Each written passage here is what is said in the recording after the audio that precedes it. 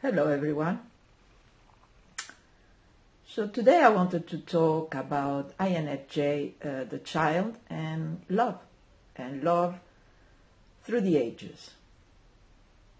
And lately we've been commenting and watching some movies, and mostly it was about narcissistic families or dysfunctional families dynamics. So Sue's journey, she recommended a few ones, and I tried to watch ordinary people.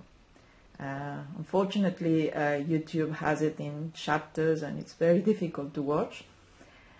And also, Michelle from Breaking the Chain, she recommended a movie.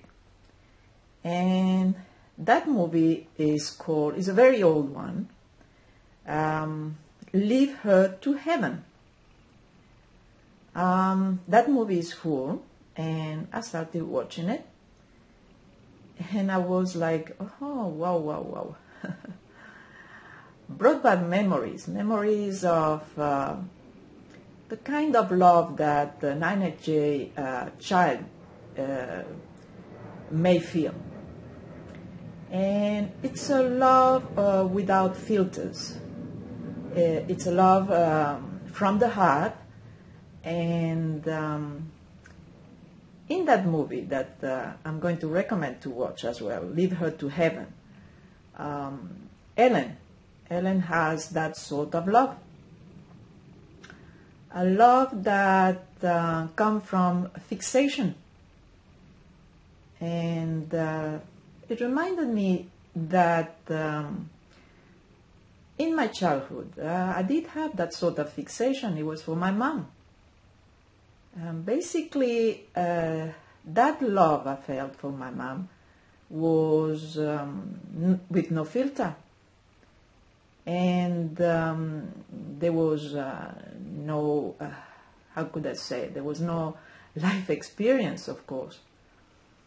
And it was a love that basically made disappear everything else.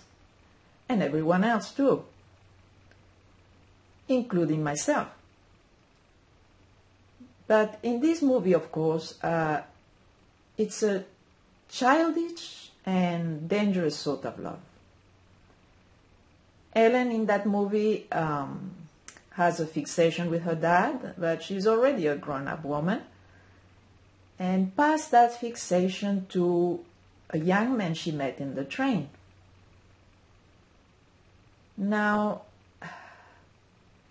what was a bit eye-opener is the fact that we talk a lot about the narcissistic person and the way they don't love, they just love themselves and all that, but not much, we haven't talked much about the one that actually love too much. And in the love too much, they create chaos and destruction for everyone else, because there is no room, there is no love but for that person they fixated with. Now, I don't know if that is a description of love, but I'm pretty sure that if you ask them, they will say they love that person. And if you watch the movie, Ellen can't love but, her husband in that movie. In her way, she destroyed everyone else around her, including herself. But it was surprising to see a movie where the actual psychopath, or I don't know how to call that person, actually loved too much.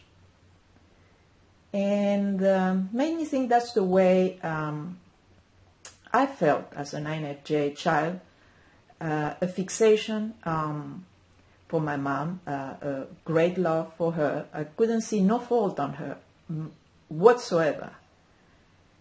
Of course, in a child that's normal, or I believe it's normal, because there is no life experience, there is no filters, you just love from your heart. There is no thought process on it. And make me think that perhaps is what happened to these kind of chaotic, dysfunctional people.